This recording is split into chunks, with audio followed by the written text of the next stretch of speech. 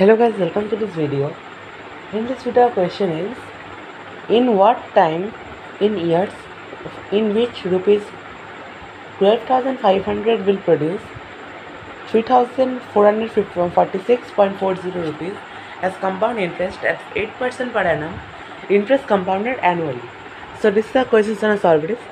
So first we write all the information that have been given. So that principal is equal to rupees given 12500. The rate of interest is given 8% per annum. The CI is also given. The CI is 3,246.40 rupees. And we have to find the time. So time will take us n. So we have to find out the value of this n.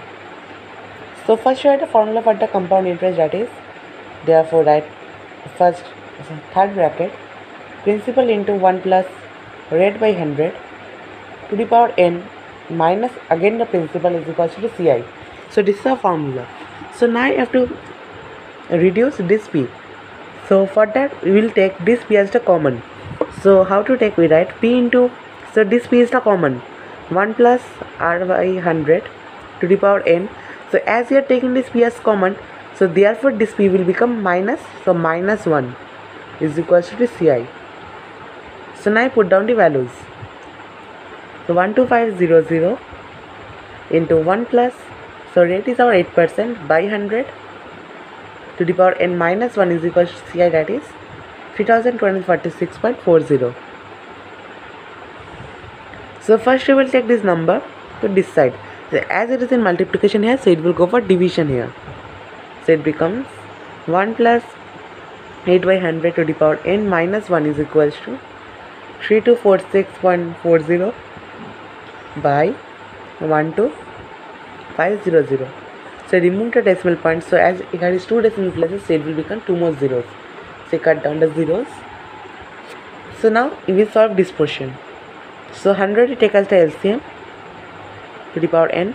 So 100 into 100 plus 8 minus 1 is equal to 32464 by 125000. So now it becomes 108 by 100 to the power n minus 1 equals to this number, that is 32464 by 125000. So in this line only we take this minus 1 to this side. So as it is in minuses, it will become plus here. So it becomes, so first we cut this number. So if we cut it by 2 only, cut 54 by 50. So it becomes 54 by 50 to the power n is equal to 32464 by 125000. So this minus 1 becomes plus 1 here. So is equal to 54 by 50 to the power n is equal to 12500. Now 32464 plus 1 is plus again this number, that is 12500. So by 50 to the power n will be equals to, so this number it will become 157464 by 12500. So now we have to think of a number by which 54 to the power will be this number, that means 54 to the power 2 by 2 to the power 3. Again such a number will become this one. So we have to multiply 54 into 54 again and again to get such number. So start multiplying 54 into 54, 4 4 16, 1 carry 21.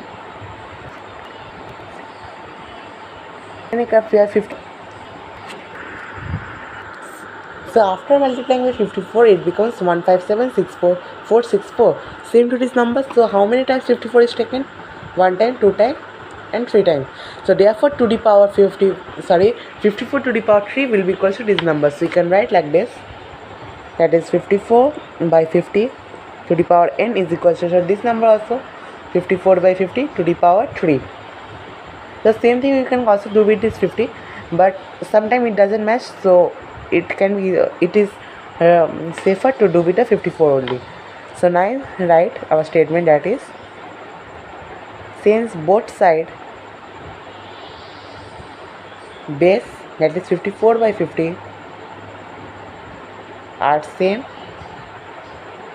then both side power will also be same. So therefore you can also write that n value is 3 years, or that time, that is t, is equal to 3 years. So this is the final answer for this question. So guys, thanks for watching this video and please subscribe my channel for more solution.